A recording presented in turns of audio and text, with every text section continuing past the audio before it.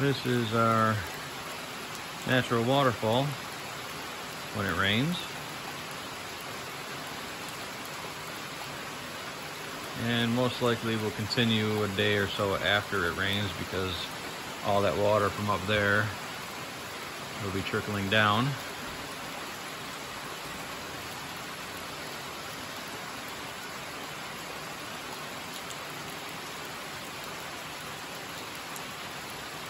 And I plan on a fish pond.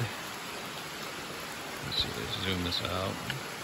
Fish pond coming from here, kind of going around, and then up to there I'm going to put a concrete brick wall so this water will flow into the fish pond.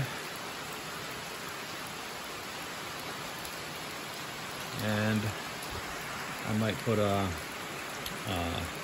water pump in the pond that goes up and then runs the water back down the hill into the pond, so we have a constant trickle effect.